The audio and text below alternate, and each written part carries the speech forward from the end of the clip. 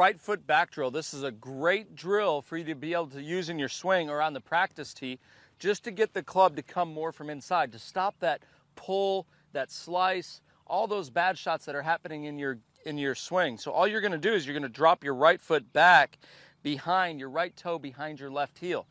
This will create all this room here.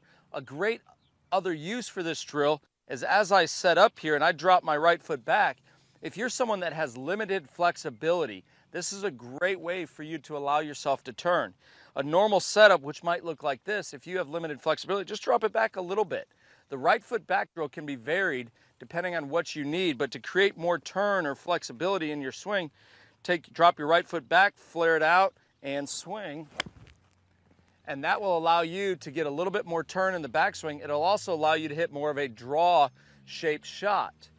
As you're doing this, the great thing about the right foot back drill, again, you're feeling it drop down to the inside. You're also feeling how your body rotates through the shot, which is a key fundamental for distance.